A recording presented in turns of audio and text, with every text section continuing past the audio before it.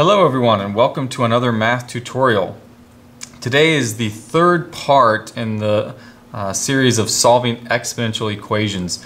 The equations that we're going to see in this video are a little bit unique compared to what we have seen previously, and that all of these equations are going to contain the natural base e. I've only got two examples because there's not a lot of variety in the types of problems that we're going to see here. So let's go ahead and get started. Okay, this first example problem, you can see just kind of at the outset how it looks a little bit different than the other problems. Similar in that the variable we're solving for is in the exponent. Different in that the base is base e. It's not like 2 or 3 or a different base. Here we have the natural base e in play in this equation.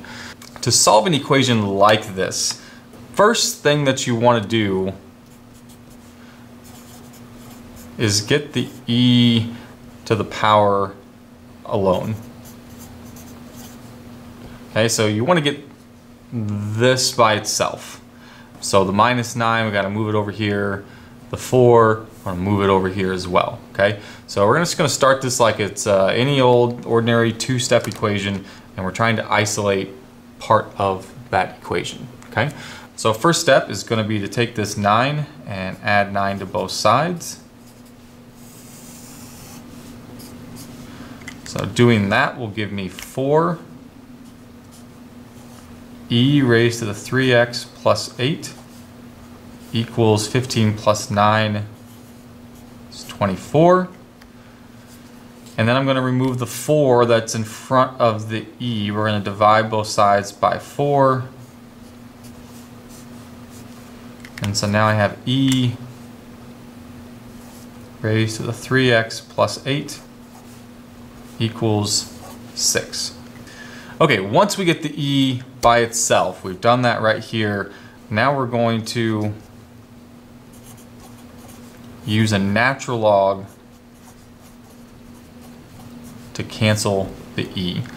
Okay, if you've been following my videos already, you know that in the two videos that led up to this one, in parts 1 and 2, I like to use the natural log to just solve any exponential equation where I can't make the bases match. Part of the reason why I like to do that is because now I'm just going to do the exact same thing. I'm not going to change up my technique or my method to solving this kind of equation. So I'm just going to go ahead and do natural log to both sides. So that'll look like this. Natural log of e raised to the 3x plus 8 equals natural log 6. Now, unlike before, we're not going to have to take this power and move it to the front necessarily, because what we have here is an instance where we have inverse functions going on. These inverse functions, the composition of these functions are going to cancel each other out. So the natural log and the e get removed, and what we have left is just 3x plus 8 equals natural log 6. Now we'll finish this equation by just doing a standard couple steps to get the x by itself. So we're going to subtract 8. So I'll have 3x equals natural log 6 minus 8. Then we're going to divide by 3, so x equals natural log 6 minus 8 divided by 3. If you are needing or wanting an exact answer, that's it. That's exactly how you want to write it. If you want an approximation, then we're going to go to the calculator at this point. So I'm going to type in natural log of 6 minus 8, and then I'm going to take that answer, we're going to divide it by 3. And again, like in the last video, I'm going to use 4 decimal places of accuracy here. So I've got negative 2.0694.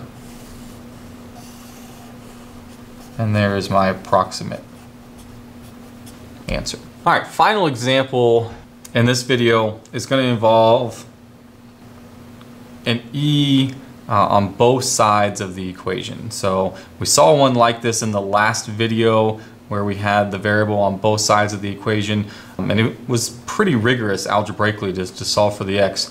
Because the bases are e though in this problem, this is actually going to be quite easy to do. The first step, like any step in these problems, if the e is by itself, which it is I'm going to take a natural log of both sides. So natural log of e raised to the 5x minus 3 equals natural log of e raised to the 2x plus 9. Now again, like we saw in the last video, natural log of e are inverses, so they cancel each other out, and that leaves us with 5x minus 3 equals 2x plus 9. And now we're just going to solve this multi-step linear equation. I'm going to take the 2x, I'm going to subtract it to that side, the minus 3 and add it to this side. So if I do that, let's do this, minus 2x plus 3.